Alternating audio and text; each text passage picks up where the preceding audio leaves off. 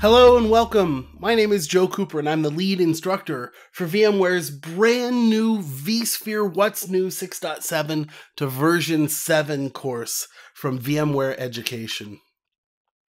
This is an exciting course that covers everything that we've done in the release of vSphere since the initial release of vSphere 6.7. So for updates 1, 2, and 3 of vSphere 6.7, as well as the newly announced vSphere 7, we're going to give you a comprehensive look at what's new in the platform. The course is 3 days in duration and comes to you in a couple of different modalities.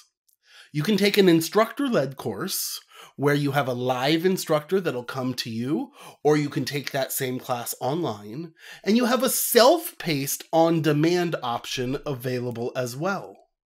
Instructor-led options start in late April, and the on-demand version will be available in mid-June. So who is this for? vSphere What's New is a deep dive into the new features of vSphere. So this course is not for somebody who needs an introduction to vSphere. If you're looking for an introduction to vSphere, please feel free to take the Install, Configure, and Manage course that has also been updated for vSphere 7. So vSphere What's New is designed for system architects, administrators, managers, VMware partners, and individuals who are really responsible for designing and implementing and managing your vSphere architectures. Okay? Now, in saying that, there is some prerequisite knowledge that you should have coming into this course. And if you've taken VMware's Install, Configure, Manage course, or our Optimize and Scale course, or our Fast Track course, which is really a combination of those courses, or even our vSphere troubleshooting class, you should have no problem following this particular course. So what am I going to learn in these 3 days? Well, after a brief introduction, which includes some information on certification, we're going to dive deeply into the new features in vSphere. But first, we'll start by helping you get to vSphere 7. So Module 2 will help you migrate your current environment to ESXi and vCenter version 7. So whether you're running the Windows version of vCenter or the Linux appliance, we'll teach you not only how to complete your upgrade, but why you might want to complete that upgrade. And this is not just theory.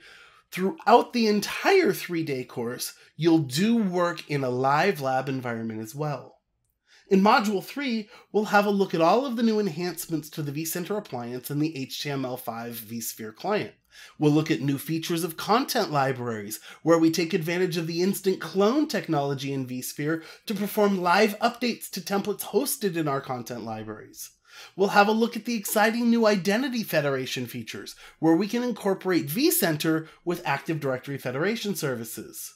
We'll look at the several new and easy ways to manage the certificate system in vSphere. And finally, we'll dive into VMware Skyline, which is a new technical support system that shortens the time it takes to resolve problems, getting you back to business quickly.